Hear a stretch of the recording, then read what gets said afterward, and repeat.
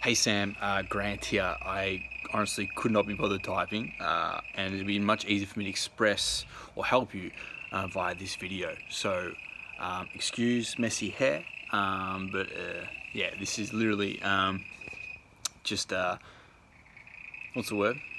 Spontaneous. Not even spontaneous. Whatever. Anyways, let's do it. So, I can understand for your confusion.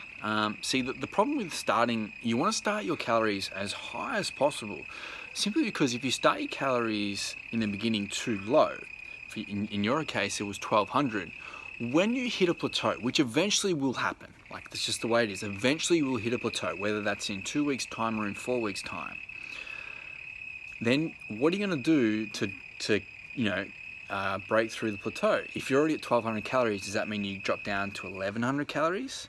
And then again, you stick to that for a while and progress happens, but then you'll hit a plateau again. So then what do? You drop down to 1000 calories, then 900, 800. You see how you just paint yourself into a corner.